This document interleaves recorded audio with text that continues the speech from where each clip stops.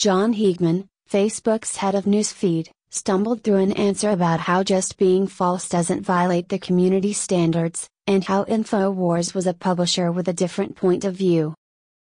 Facebook has contracted with dozens of fact-checking organizations around the world. If its fact-checkers determined that a specific InfoWars story was false, people would be allowed to share it with their friends, but Facebook would push it so far down in everyone's feeds that most of them would not see it.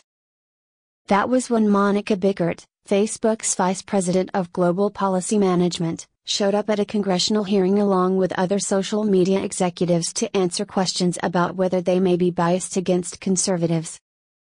In the hearing, Ms. Bickert apologized to Diamond and Silk, two pro-Trump social media stars who had claimed they were treated unfairly by Facebook.